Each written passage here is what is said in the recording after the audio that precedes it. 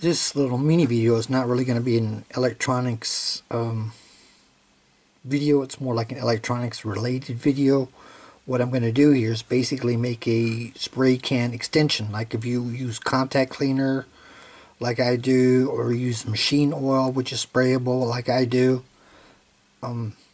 This will enable a lot less to come out than normally does. A lot of times as soon as you hit the spray can button there, a whole bunch comes out, which is like really irritating, as I found out last week. So I came upon an idea to just take the spray can straw, and this piece right here, this is just the needle end of a syringe. My wife is a nurse, and she gave me one of these. Of course, these come in different sizes, so you'll have to get like the right size. And what I did is I simply took this is like the needle was glued in a little plastic piece, and I just took that apart with my side cutters, and all I'm going to do here is take this piece here, put it in halfway, and then just glue it in there. Now the needle here is slanted on one end and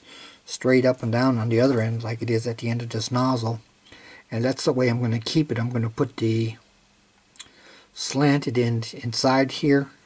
I'm going to put it in halfway, and basically I'm going to go ahead and glue it in. Now our super glue is all dried up, so I'm just going to take a little bit of epoxy and then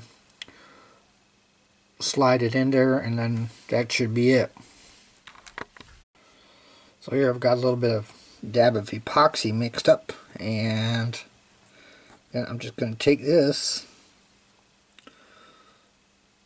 put the glue on here, making sure of course I don't clog the hole up, because that would be basically defeating my purpose. And then put this in halfway.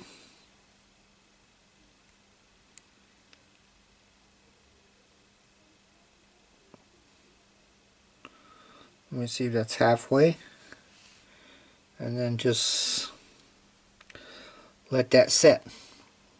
Of course, you have to be aware that the tip now is metal, so in case you're playing around with this and you got power going into some circuitry, you got to be aware of that fact. So I'm just going to go ahead and let this set for now.